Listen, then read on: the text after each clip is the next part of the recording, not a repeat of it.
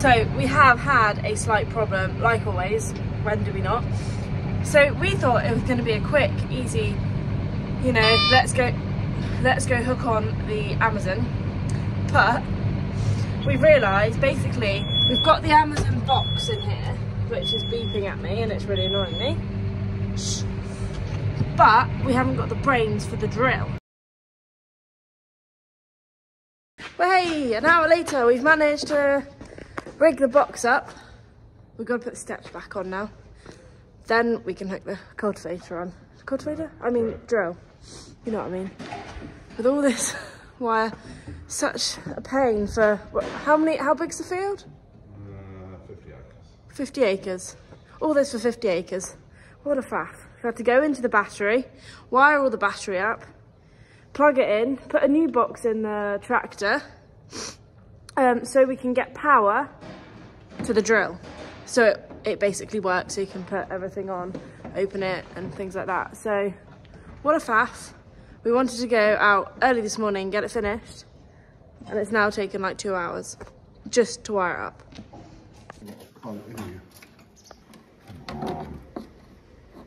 Beastly thing. Hence known as a bastard. Dan, can't say that.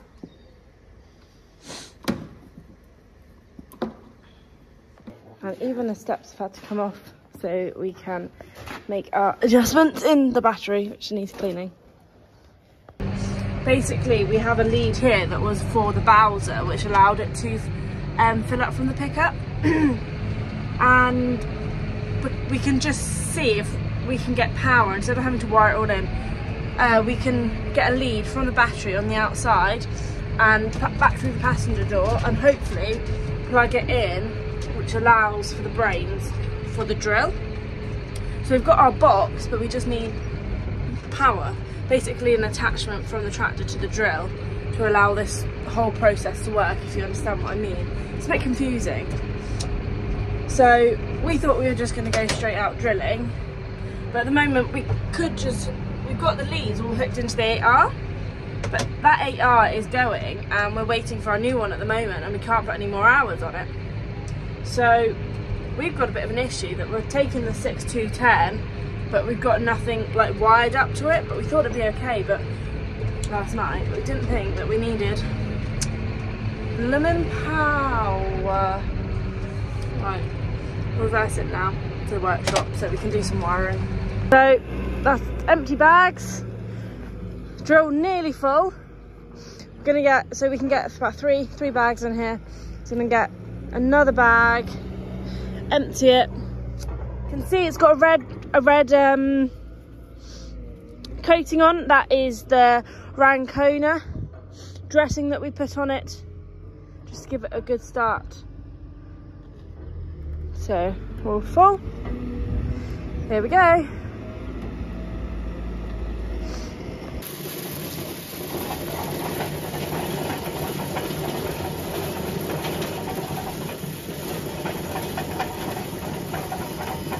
Well.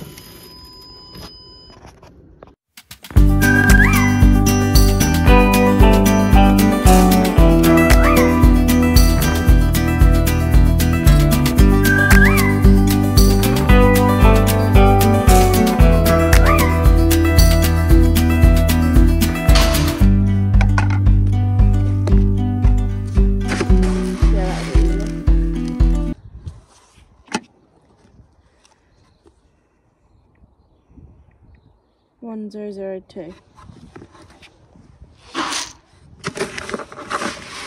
Careful, someone will spill it. Got away every grain.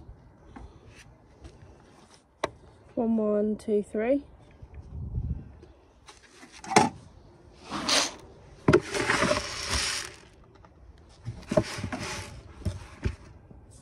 Seven 9 8.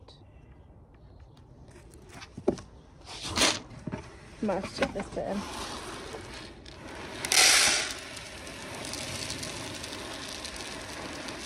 Yeah. Stop. 1193. We could so do with a spring balance. This would make this job a little bit easier. A bit quicker, but never mind. The bigger scale. Yeah, bigger scale, but never mind. We are where we are. 746. 6,059. Yeah. Go back here.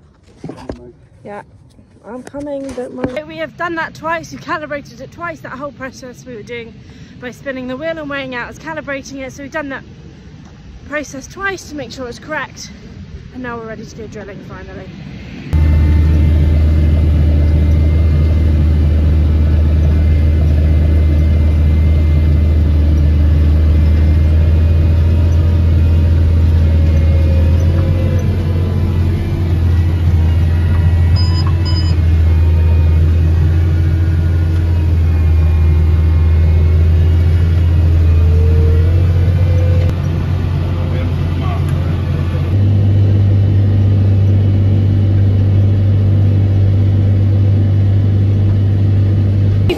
Was wrong, so we just got out and checked it, and our discs actually weren't low enough into the ground. So this is why you get out and check your operation, as they say. You can't just sit in the tractor cab and just go, because sometimes there are problems. So that's a little bit better. Here we go.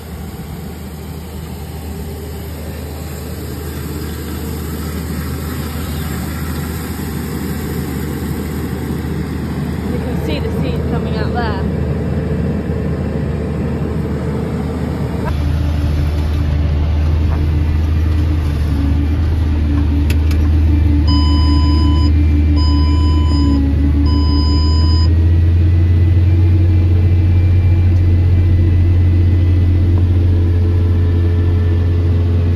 So I'm drilling barley, our spring barley laureates with a seed dressing of Rancona.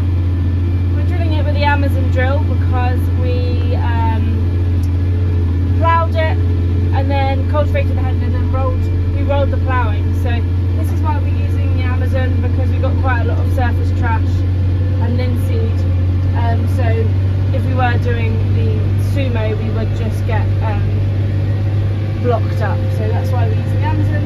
It's been a bit of a faff, as you see this morning, trying to get it all hooked up together, but we've finally done it. We are going, and we've done nearly 9 hectares. 9 hectares. So about 7.5, 6.5 was the headland. So that shows you how important the headland actually is. It's going in quite nicely.